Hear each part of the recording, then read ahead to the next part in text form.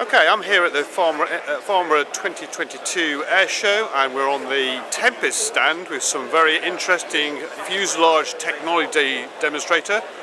And we've got Austin Cook here from BAE Systems, who's going to tell us all about it. Yes, Austin.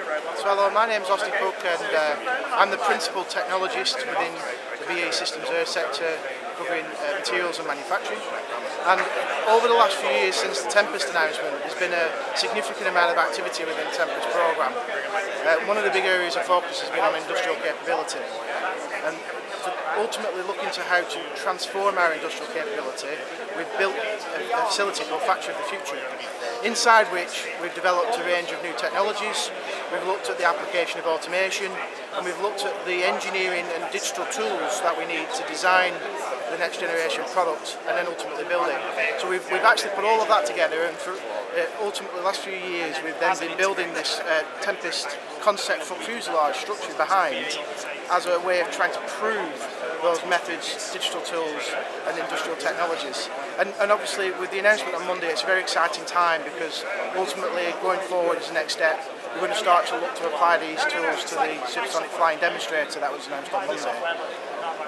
And really, this is a kind of a showcase of a kind of a factory of the future. You've got robots, you've got 3D printing of titanium, you've got all kinds of stuff going on there. Augmented reality. Yep.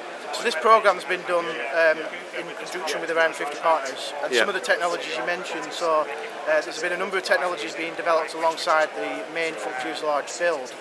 So yes, the use of additive manufacturing, looking at the digital tools, looking at the printing processes, looking at where those technologies can be best applied, and some work we've done with research centres like the AMRC, as part of the University of Sheffield, on 3D printing. We've also worked with Spirit Air Systems on composites and advanced composite technologies, and the TWI on advanced joining methods. And there's examples of those around the stand as well. And all of those start to build up our overall capability as we start to address the challenges of the future. So this is really that kind of like the state of the art in kind of aviation, aerospace manufacturing. Yeah, we believe so. We've done a lot of work over the last few years. There's a lot of intellectual property that we've identified and captured, and yes, we believe that positions the UK well for unlocking the challenges that are ahead, unlocking benefit unlike never seen before, and obviously very focused on the next few years in making that transformational leap to a new kind of capability. And you got some patents out of this as well, in this project? Yeah, there's a number of patents that have been identified, and that just allows the UK to get a quite strong position, and then we can ultimately work with partners to leverage that as we grow our international footprint in the programme. And this took 2 years to build, but you weren't going at the maximum speed. So, no. So with this advanced manufacturing, robots and 3D printing and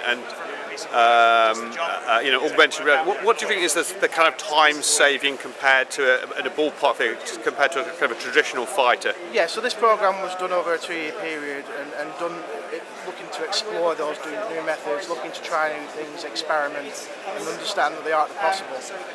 So it was done in a certain way, but going forward, the benefits that we've been able to identify ultimately allow us to start to move towards the 50% quicker and 50% cheaper challenge that BAE Systems has previously talked about, and this type of technology helps us move towards that challenge and address that. Wow, okay, thanks very much.